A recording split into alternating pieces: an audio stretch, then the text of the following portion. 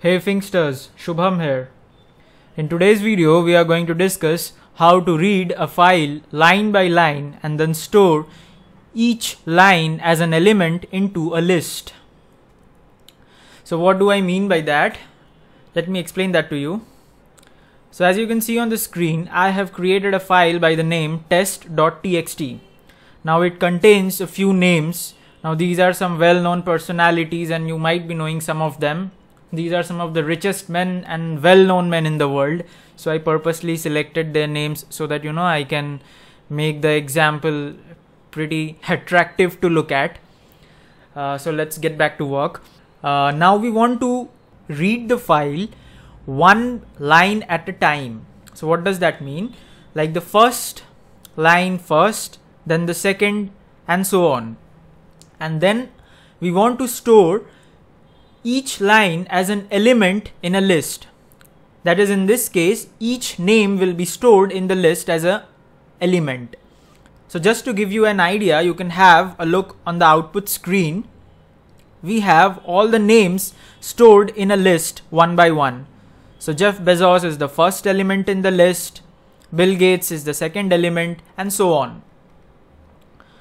So without further delay, let us dive into the solutions and see how we can do this. So let us clear our output screen and let's get started with the program.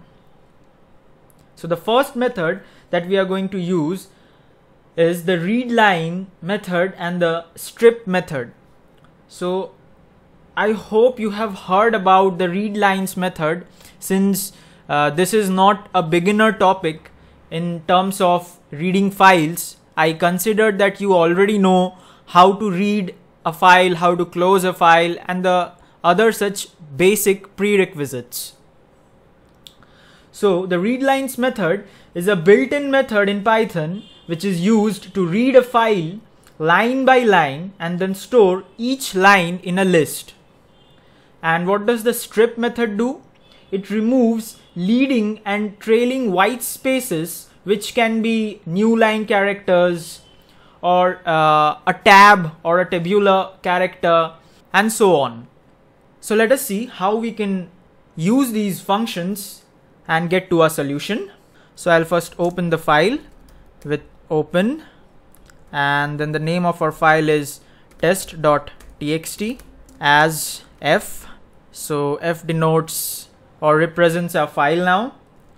Now we have a variable by the name content, and then we use f to read the lines from the file. Now inside content we have each line of the file stored as an element in a list. So just to give you an idea, let me show that to you. I'm printing out the variable content and let's check. So as you can see that we have indeed stored each element or each line as an element in the list. However, now you might want to get rid of the new line character. So now comes in the usage of the strip method. So all we need to do now is use the strip method and eliminate the new line character from each element of the list. So for that, I'm creating another variable li, and then li is a list within which I have another variable x, and then I use the strip function on the variable x, and now we get to know why. For x in content.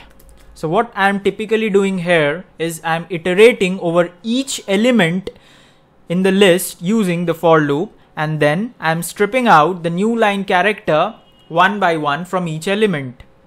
Now let's check. Oh, before checking that, we have to print out li, because li is the output that we want, or it stores the output that we want. Now let's check. And as you can see, we have the expected output. Okay, so that brings us to the next solution or the next method to solve our problem. In this method, we are going to use a function known as rstrip. So what does rstrip do? rstrip is a built-in function in Python which removes all white spaces on the right of the string or the trailing white spaces to the right of the string. Thus, we can use it to strip or separate elements out of each line and then store them in a list. So let us quickly have a look how we can do that. So we already have our file opened. Now let's use a different variable. Maybe I'll name it lines. And now I'll make sure that lines is a list, and within it I'll use line.rstrip. That's it. Now all I need to do is specify what line does. So for line in F. So what this does is it iterates through each line of the file, strips out the white spaces, and then stores it in the variable lines. Now all we need to do is simply print out lines. So print lines. And now let's check if this works. Before that, let me clear out the output screen. Okay, we are ready to go now. Let's run our program. And there we go. We again have our solution. So I hope this method was clear to you as well. Now let's quickly move on to the next method. In the next method, we are again going to use a for loop and the strip method, but in a different way now. So let's jump into the solution. So we have our file opened already. Now let's create a variable by the name lines as we did previously, but this time it's an empty list as of now. Now we shall be defining our for loop for line in file, or maybe lines. This should be lines. So this for loop is used to iterate over each line in the file, as you have seen in the previous cases as well. So now let's append each element or each line as an element to the list. So how can we do that? Simply use the append function, and then within the append function we also need to use the strip function so that we can ensure that the new line characters are removed. And that's it. Now we simply print lines. So let's check if this works.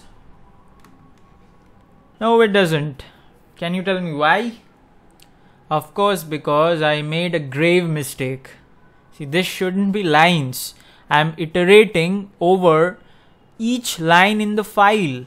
So I should not be iterating over an empty list. I should be iterating over the file.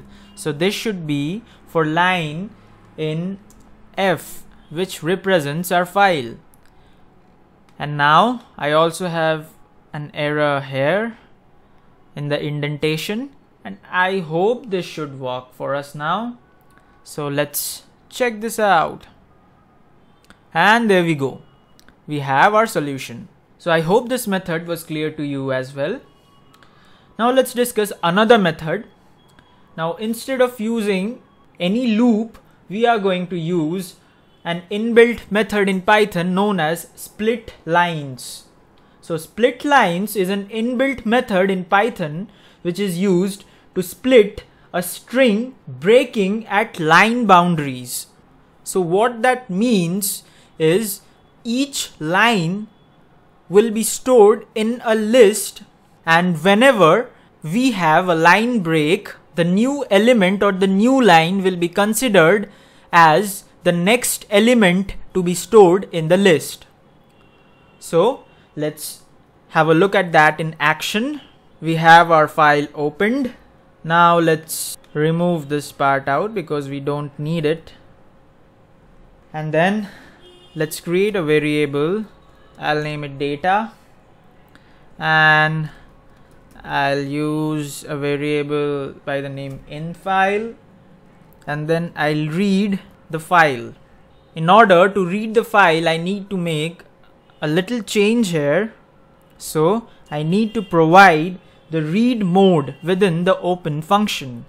So I hope you are clear about read modes or the modes of opening a file. If not, please let me know. I'll make a different video on that. However, let's focus on our topic in this video. So I opened my file in the read mode, and now I'll read each line of the file or each content of the file and store it in a variable by the name data. I forgot to change it as well in file. So our file is represented by the name in file. Now that we are done reading the contents of the file, let's use the split lines method. So I have a variable li which stores the output, and then we have data which holds the contents of the file, and then we use our split lines method. So that's it. And now all we need to do is print the output. Let me clear out the output screen. Okay, now let's check. And as you can see, we have the desired output. We will now be using an external library known as pathlib, and then use the split lines method on it. So pathlib was introduced in Python 3.4. So if you are using any version before Python 3.4, this method won't work for you. And this is a very handy method because it contains, or the pathlib library contains, a method known as the read text method, which is a very nice and effective way to read files without having to worry about opening or closing a file. So if you are acquainted with file handling, you might be knowing that it is very important to not just work on a file, but you should be very thorough with opening it, and you must remember that once the work is done, you should close it as well.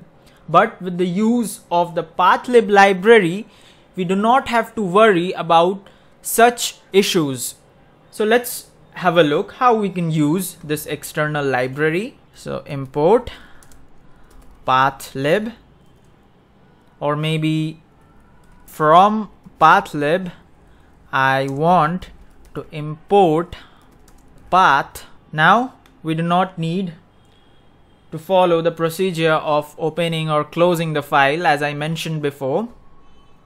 So let us simply create a variable p and then make use of the path function which resides within the pathlib library, and then we specify the name of our file. Then we again have a variable by the name lines, and now we are going to make use of the function read text. So we are done reading the contents of the file. Now we will use the split lines method in order to get rid of the line boundaries and then store each element in the list. That's it. All we need to do now is print lines. So what we did here was, we have our file, and this time we do not read the file using read lines or the read method. We simply use the path function of the pathlib library, and then we use another function known as read text, which helps us to read the contents of the file, and then we use the split lines method to store each line within the file as an element in a list. So let's clear out the output screen, and now let's check if this works for us. And as you can see, this worked.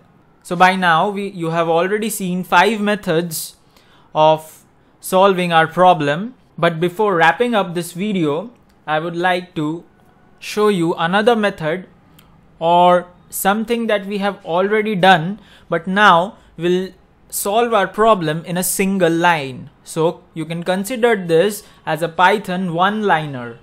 So whenever I speak about one-liner, the list comprehension is the first topic or the first point that always comes up in my mind. So I'm going to use a list comprehension again to solve my problem in a single line. So if you do not know what a list comprehension is, let me just give you a small recap. List comprehensions are a compact way of creating lists. So you'll basically have an expression and a context part within list comprehension. So that might not be clear to you. So instead of blabbering theory, let me guide you with the example or the direct solution. So all I need to do is use a single line. We have our print statement. Now we will be defining our list comprehension. So we have a variable by the name line. Then we use our strip function as usual so that we can get rid of the new line characters. Then we have the expression or the iterator within the list comprehension. So for line in open, so we are using the open function directly within the list comprehension to open our file. Line in open test.txt. That's it. That's a single line solution for you. Let me clear out the screen and now let's check if this works. And as you can see, that was pretty easy. Now that pretty much brings us to the end of this video, and I hope you found it useful and learned something out of it. Please give it a like and subscribe our channel if you love these videos or you learned something out of them. And do not forget to hit the bell icon so that you get notified every time we upload a new video. Goodbye for the day.